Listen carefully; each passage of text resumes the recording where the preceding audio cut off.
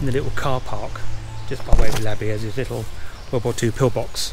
Quite a large one actually. There might have been a gun emplacement here. Obviously a lot of these pillboxes scattered along the North Downs.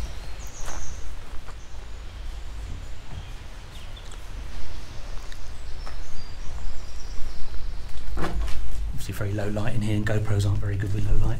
Should have bought my bigger camera. Yeah, it's been cleared out. This was just full of crap last time I was here about 2 years ago.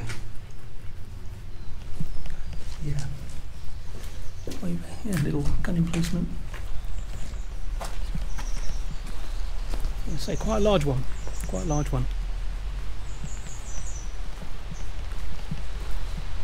There's another one just across the way there as well. Two very close to each other. This must be the main battery.